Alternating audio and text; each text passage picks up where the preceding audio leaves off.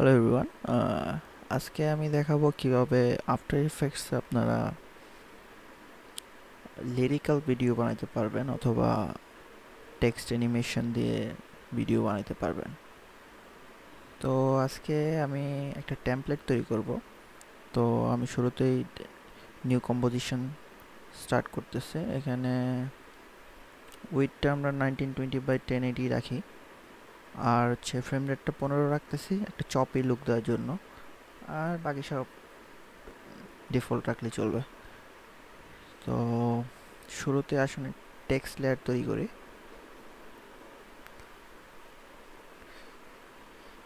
কি লিখি?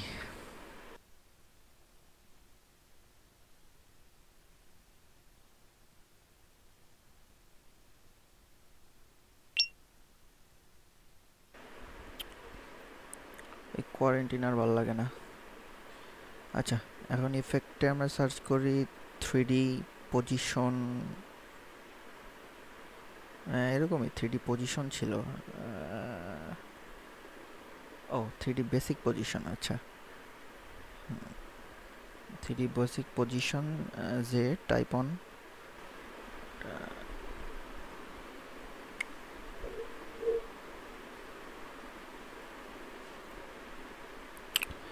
তো ইমিডিয়েটলি দেখতেছেন যে এখানে অ্যানিমেশন, বেসিক একটা অ্যানিমেশন হয়ে গেছে অলরেডি। তো আমরা এটাকে আরেকটু স্টাইলিশ করব। সো সার্চ করি একটা ইফেক্ট, ট্রান্সফর্ম করলাম। আমরা স্কিউটা কমায়া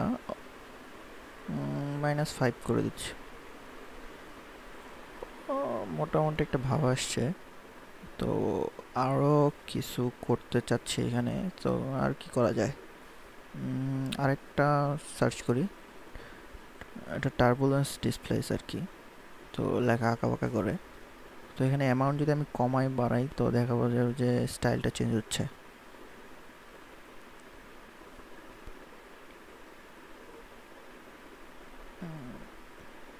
আচ্ছা, বেশি আঁকাপাকা লাগতেছে। তো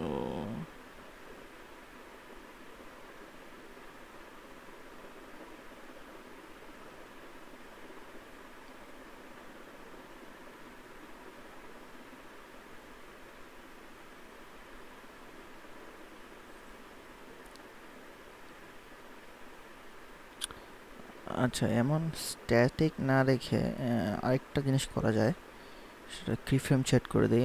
স্টার্টে একরকম,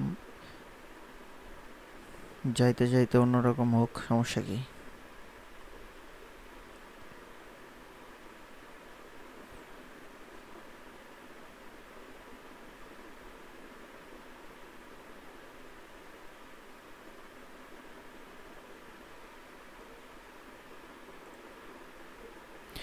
আরেকটা ইফেক্ট দেওয়া যায়, ফেড আপ।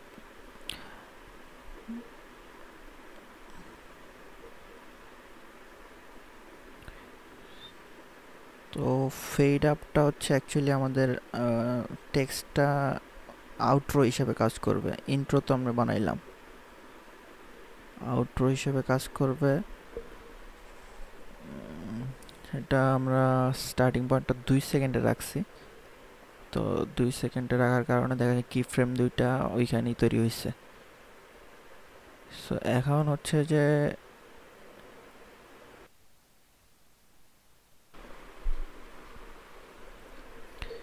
তো কি ফ্রেম দুইটা ওইখানেই আছে। তো এখন হচ্ছে যে এটা বন্ধ থেকে আসতেছে, তো দুইটা সিলেক্ট করে আমরা টাইমটা রিভার্স করে দিই। তাহলে এখন গায়েব হবে আর কি, উল্টা হয়ে যাবে, রিভার্স হয়ে যাবে। আসলো, গায়েব হয়ে গেল। তো এটা একটা বেশি তাড়াতাড়ি হয়ে যাইতেছে। তো আমি মাঝখানে আমাদের কি ফ্রেমটা একটু বাড়াই দিব।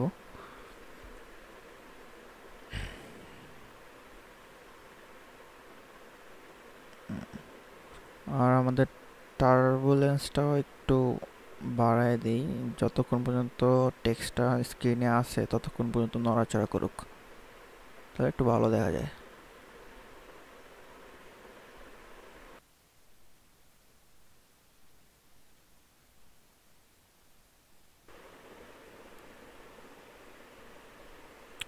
এটা আমি এত সময় নিয়ে করতেছি কারণ হচ্ছে আমরা একবারই টেমপ্লেটটা তৈরি করব, এরপরে জাস্ট টেক্সট চেঞ্জ করলেই সব চেঞ্জ হবে।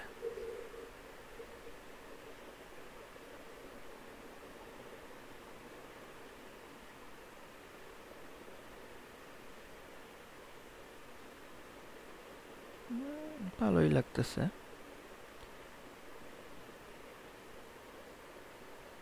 সবগুলাকে ইজি ইজি দিয়ে দিচ্ছি যাতে একটু স্মুথলি শুরু হয় আর শেষ হয়। তো আর একটু স্টাইলিশ করি। তো আমি লেয়ারে রাইট ক্লিক করে লেয়ার স্টাইল, ইনার গ্লো। তো ইনার গ্লোর যে অপশনগুলো, সেই অপশনগুলোতে আমি একটু চেঞ্জ করতেছি। ও, আমার অপশনগুলো কই? হ্যাঁ, পাইছি। Screen blend mode normal, colour দিয়ে দিচ্ছি পিঙ্ক টাইপ কিছু একটা। সাইজটা বাড়ায়া 10-12 এরকম কিছু একটা। একটা গ্লো ভাব, নিয়ন নিয়ন ভাব আছে।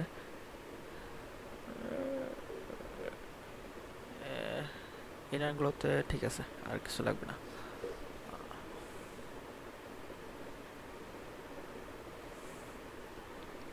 মোটামুটি হয়ে গেছে।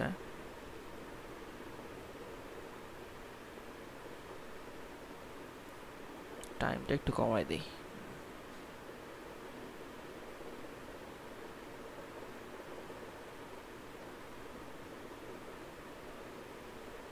টাইম কিন্তু এত বেশি না, র্যাম পিবিও হতে আমার একটু টাইম লাগতেছে, এই কারণে এই এখন দেখা যাবে ভালো মতো।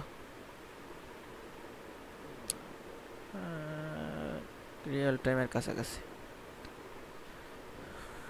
তো হচ্ছে এই যে পোর্শনটা তো এই পর্যন্ত শেষ, বাকিটুকু আমাদের দরকার নাই। সো আমি কম্প এরিয়া, ওয়ার্ক এরিয়াতে ট্রিম করে নিচ্ছি ওয়ার্ক এরিয়া।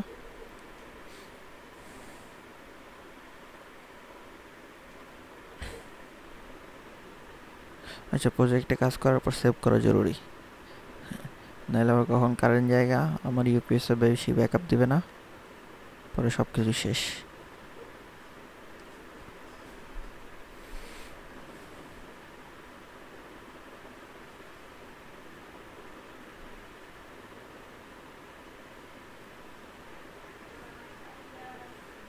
মোটামুটি আমাদের টেমপ্লেট তৈরি করা হয়ে গেছে। তো একটাই কাজ বাকি, টাইম রিম্যাপ। তো শুরু আর শেষে টাইম রিম্যাপের কি ফ্রেম তৈরি হয়ে যায়। তো আমি এটা ট্রিম করে নেই। এখন আমি যদি সময় বাড়াইতে অথবা কমাইতে চাই, জাস্ট আমি টাইম রিম্যাপের যে কি ফ্রেমগুলো আছে ওইটা চেঞ্জ করলেই হয়ে যাচ্ছে। দেখছেন কত তাড়াতাড়ি। এখন আমি যদি নেক্সট লাইন লিখতে চাই তো কীভাবে লিখবো? সো এটাকে ডুপ্লিকেট করব, কন্ট্রোল ডি। তো লেয়ারটা সরাবো, যেখানে শেষ এরপরে শুরু। তো আমি এখন প্রজেক্ট প্যানেলে আমার কম্পটা যেটা আছে, কম্পোজিশনটা, ওইটা ডুপ্লিকেট করব এবং অল্ট ক্লিক এবং ওইটার উপর আনবো, অল্ট ক্লিক চেপে। তো সব কিছু চেঞ্জ হয়ে গেছে ভিতরে।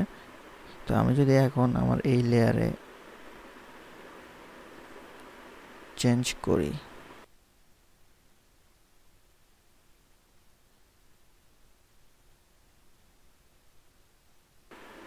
আমার শোন, আমিষ আমিষ কই থেকে আসলো বাবা? আমিষ চেঞ্জ করতে হবে। আমিষ, মান সম্মান গেল। এবার ঠিক আছে।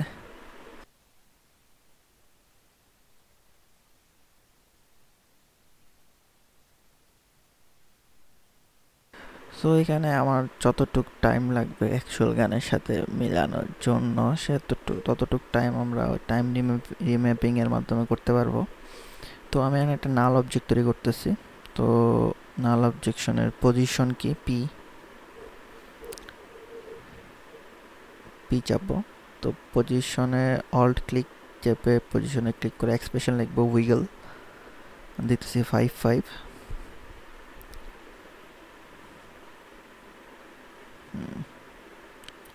এবার আমি আমার দুটো টেক্সট লেয়ারকে পিঙ্ক ক্লিপ করে নালের সাথে করে দিচ্ছি প্যারেন্টিং, অথবা আপনি প্যারেন্টের লকেও নাল 1 দিতে পারেন।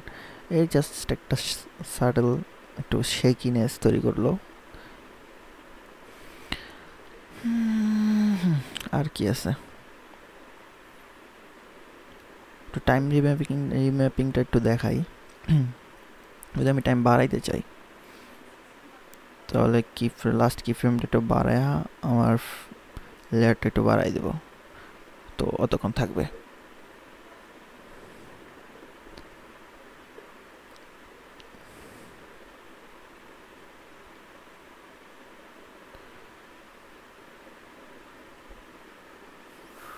এই তো, tata for now, C you next time.